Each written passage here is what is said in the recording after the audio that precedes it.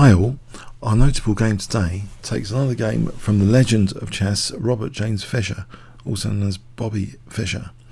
This game is taken from the Stockholm Interzonal back in 1962, so this is 10 years before Fischer's World Chess Championship match with Boris Spassky. Fischer was still, even at this point 10 years before, remarkably strong. This was an incredibly strong 23-player round robin with 6 players qualifying for the Curaçao candidates of 1962. The winner was Bobby Fischer with plus 13, drawing 9 and losing no games. Joint second with 15 points were Geller and Petrosian. So a fantastically strong tournament. Now, Eugenio Maciel, German, was born in Belo Horizonte, Brazil. He was the first Brazilian player to be awarded the IM title, which he received in 1952. He was Brazilian champion in 1951 and 72, and played in the Olympiads of 1952 at Helsinki, 1968 at Lugano.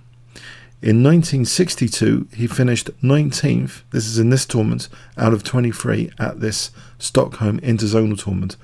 Yeah, so he turned out to be one of the lower result scoring players in the tournament. Let's see what he did against Fischer, how he played.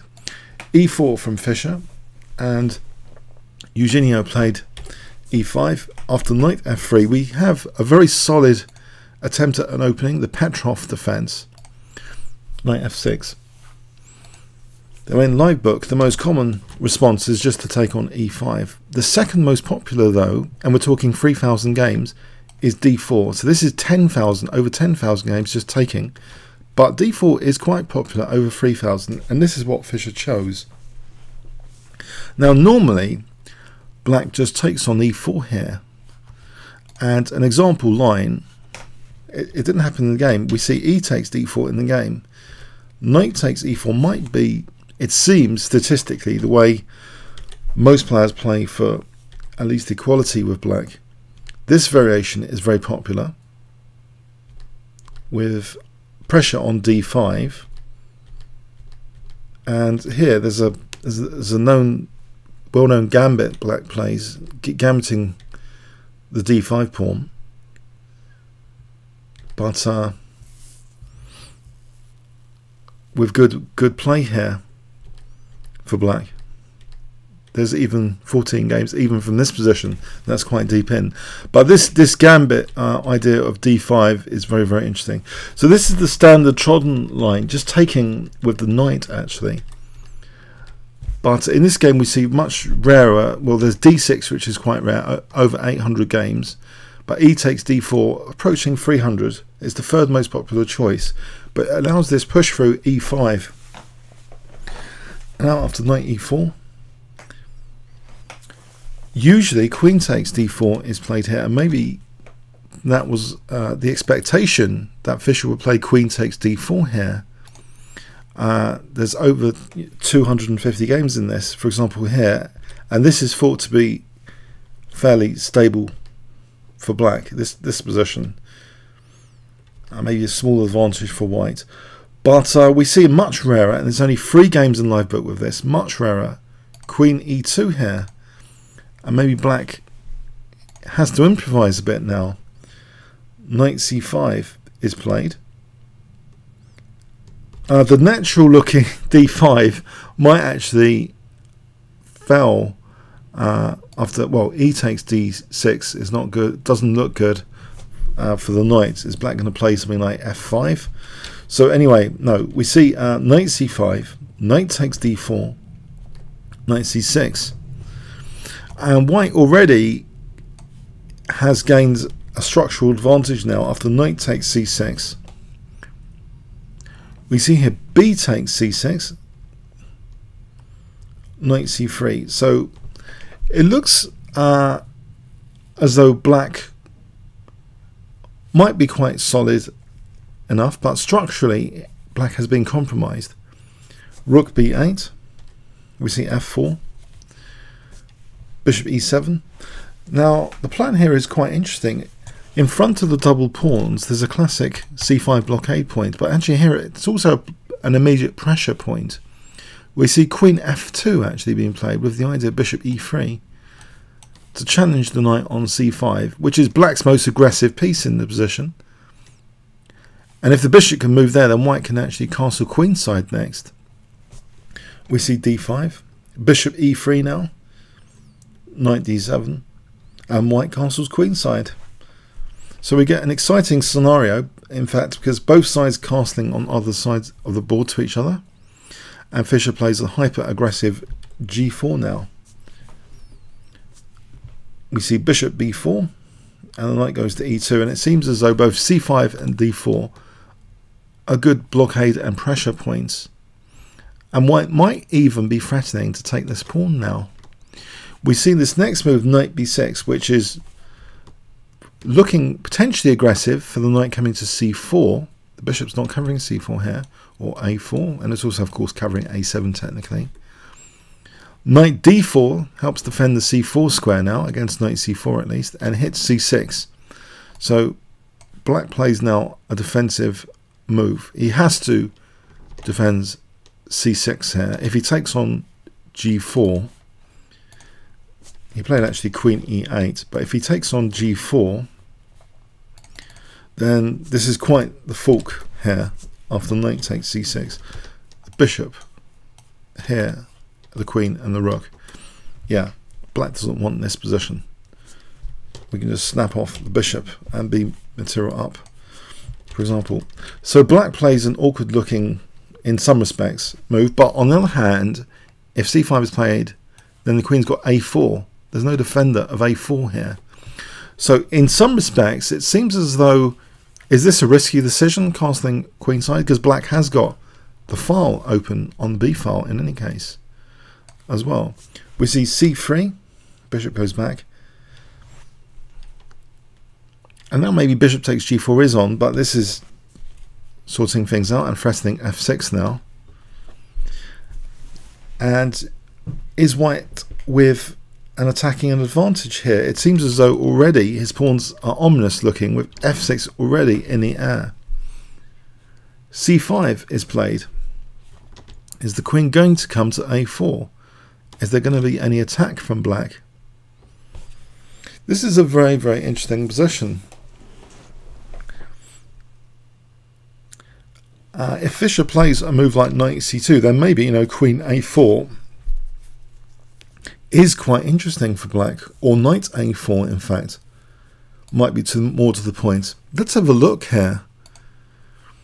Is this slightly awkward for white? Is he going to be attacked on the queen side? If knight c2,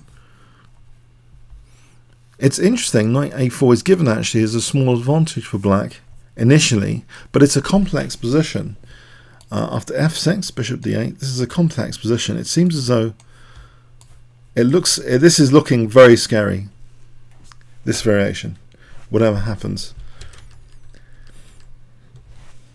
So, in fact, Fischer plays a different move, knight b5 here, blocking the queen from a4, seemingly threatening both f6 and knight takes a7, or knight takes c7. So, multiple threats.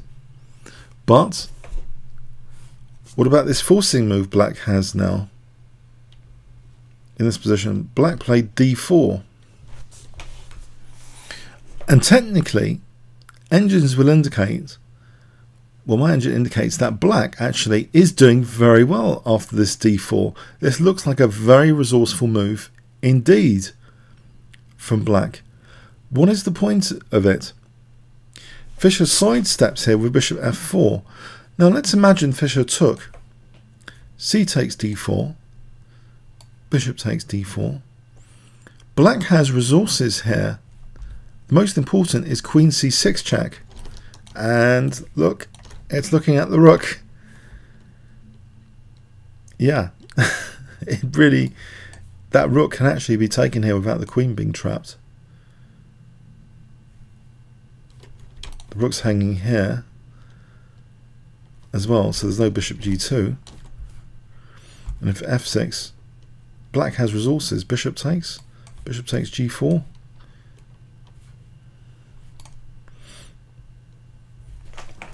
and black's fine. Black's more than fine. So yeah, black has resources here with this queen c6 idea hitting the king and the loose rook. A good resource, it seems. D4. Bishop f4 is played. So not opening up the lines, the c line, as much. Now it's here that maybe black's best move might be one of two. Either to kick the knight or to play knight d5 to hit this bishop. It seems these are very interesting possibilities. Another one is c4, also blocking the bishop away from the knight. There are numerous possibilities, which actually, to be fair, they all seem to be fairly promising from an engine evaluation perspective here. For example, c4 blocking the knight's protection. If knight takes, it seems white is a little bit greedy here and black's getting the dynamic play. If you look at this position, black's getting play against white's king. This is getting awfully scary now with knight a4. This is not the sort of ideal position Fischer should have, with his king seemingly being a little bit scary now, his king safety. This sort of position favours black. So it seems c4 is technically a nice move. After this bishop f4, c4 seems to be a very nice move. Instead of being greedy here, maybe not taking on c7, maybe this is an improvement, taking this one. But again, you know, white is being subjected to uncomfortable pressure here. This is not ideal by any stretch of the imagination. Black is doing more than well here in this variation. So yeah, it seems as though c4 was a very, very good idea for black after bishop f4. a6 as well. So that cuts out knight takes d4. If knight a3, this is good for black. Yeah, Fischer's been a little bit let off, it seems, by black's next move here. a6, if takes, encouraging materialism but getting dynamism, dynamic play for black. This is a very interesting way of playing things. If f6, maybe black was concerned about this f6, but here it's even possible to take. It seems in these lines that the white king is looking a little bit shaky with things like knight a4 to come. This is a little bit scary. Any queen c2, there's d3 here. There's resources like this. I know it gets incredibly hairy, but black is getting to white's king in these variations. So it is one of the scary positions that could have happened. Yeah, a6 or c4. It's a nice position for black. But black unfortunately played d takes c3. And somehow, even though there's a natural human instinct to think that line opening against the king is associated with taking pawns, unfortunately, there's something about this which kind of improves white's king safety. The knight comes to a more ideal defensive position now after knight takes c3. Black hasn't got such an aggressive pawn formation as those variations show. Black tries this aggressive looking move knight a4 and may have been banking on this. This is the idea. It was banking on this idea, which looks super aggressive, hitting b2 and c3. But there's a technical problem with this. And this is why those other lines with c4 and a6 may represent a serious missed opportunity, at least from a theoretical perspective, because white has a very, very fine and accurate defensive move available here at move 21, which Fischer indeed plays. Can you guess what white can play here? He doesn't want to invite the queen for dinner near to his king. What does Fischer play? If I give you 5 seconds to pause the video in this position, starting from now.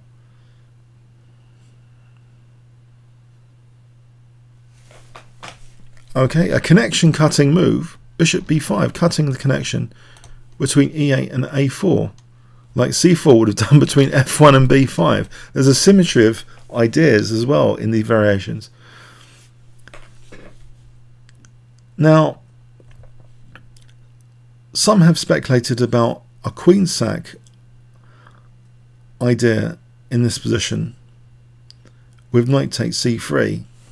The queen sack is interesting to quickly check out this position,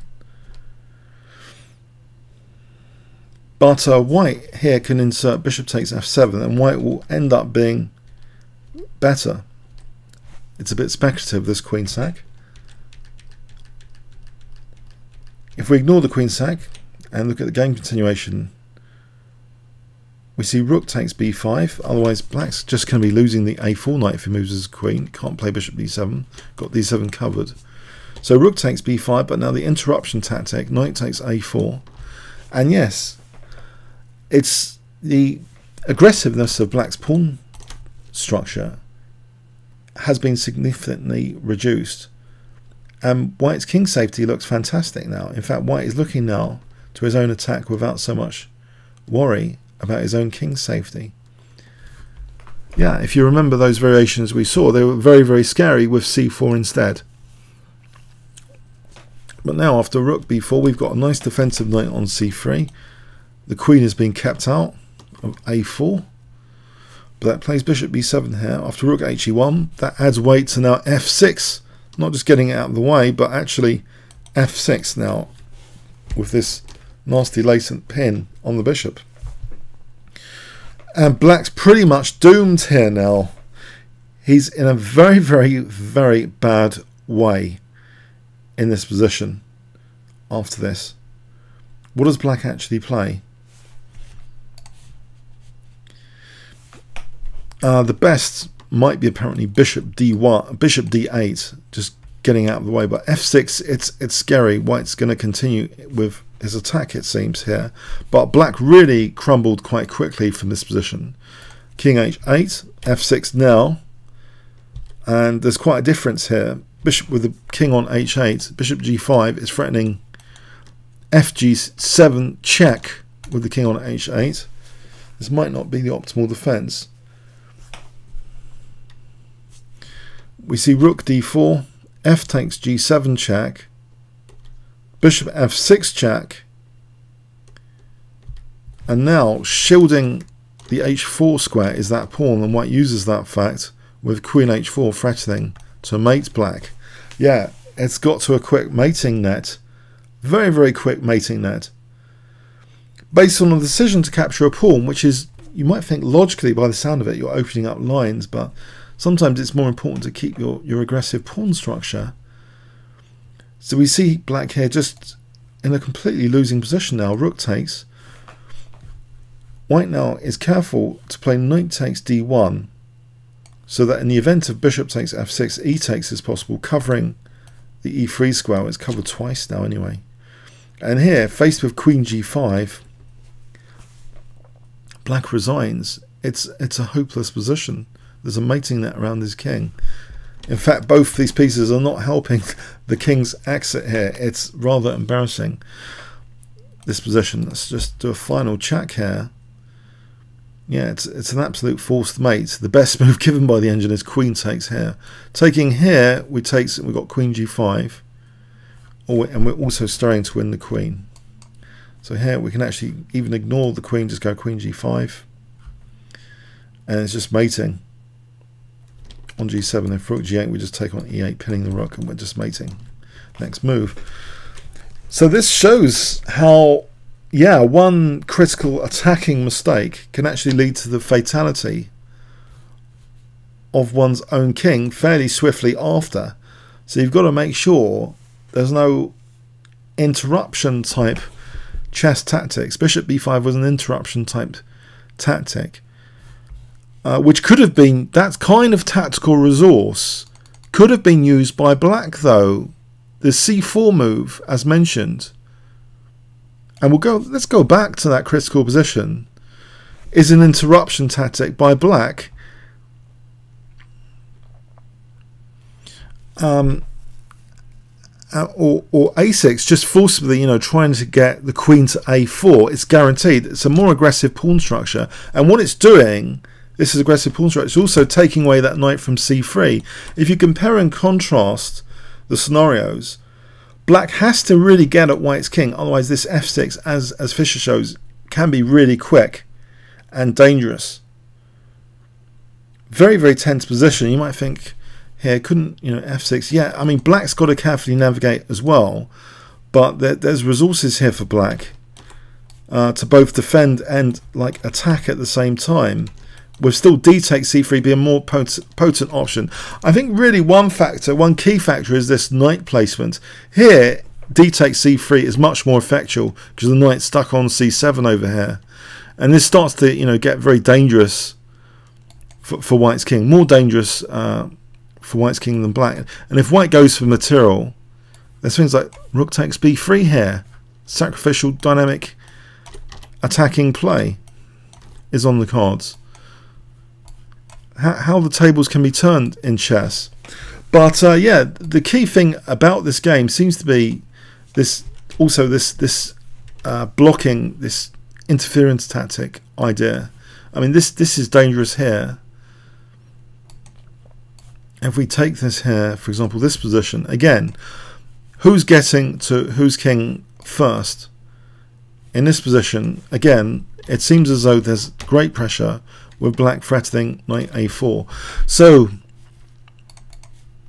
let's do some nutshell conclusions again about this game, because it ended abruptly after that little disaster sequence.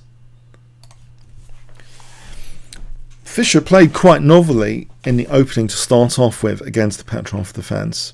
So he didn't take on e5. He played a more novel approach. He played an early d4. And then black, after this knight e4, might have been expecting queen takes d4. Again, a novel move by Fischer, queen e2. It's as if Fischer was accelerating the process of castling queenside with known dangers. So he took calculated risks. And black, yeah, may have been in a position to potentially capitalize on white's king on the queen side, but he needed to know the interruption type resources intimately that he could use or that Fischer could use to be aware of how to make his attack slightly quicker, more effective than Fischer's attack on the king side. And it didn't work out like that, so Fischer got through very, very quickly after to be mating the black king. So a very, very interesting lesson there, that you've got to get your resources right, your interruption resources, and you've got to look at your aggressive pawn structure and where the defensive pieces are in relation to your attack to sort of measure its effectiveness a bit, to get a gauge on how effective it is. Okay, comments or questions on YouTube? Thanks very much.